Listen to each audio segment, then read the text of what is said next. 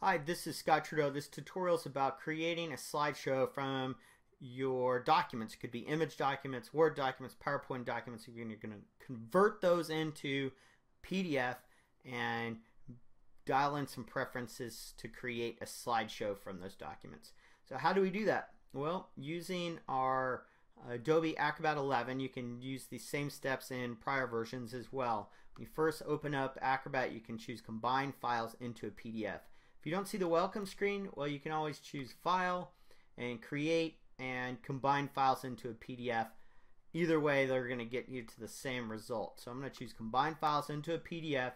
Combine Files dialog box opens. Now's the time to go find the documents that we wish to create a slideshow out of. In this case, I'm going to choose Add Files, and we'll add the files that we want to place into our slideshow. In this case, I have a folder of pictures taken while I was in San Francisco. So I'll select all the pictures. Now you can also choose an entire folder. So in the prior step, I chose to add files.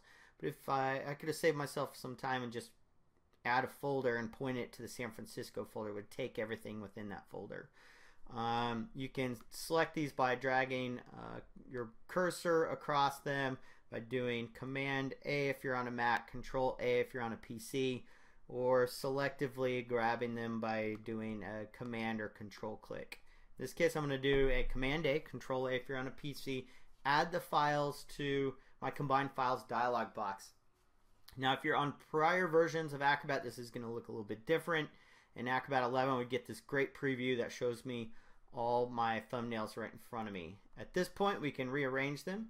Because San Francisco is so well known for the Golden Gate, I think I'll drag the Golden Gate Bridge picture to start off my slideshow.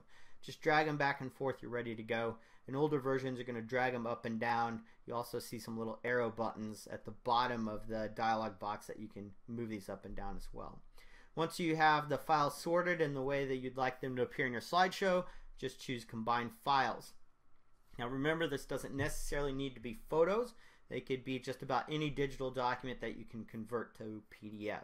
So I'm almost done.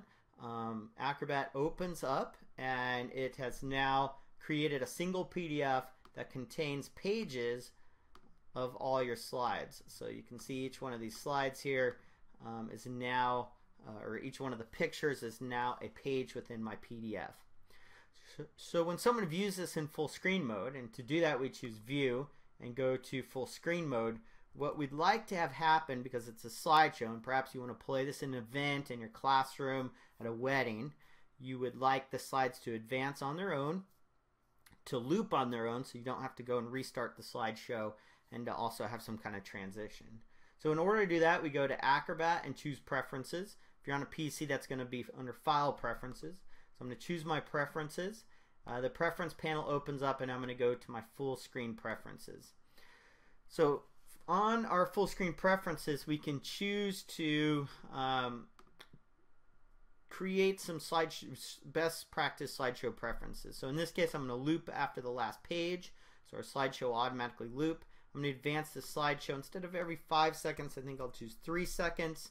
And then down below here, we can choose to set up a transition. In this case, I think I'll do a nice dissolve transition, or you can have a random transition or a fade transition. And I think I'll change it to fade, why not? When you're all done, click OK.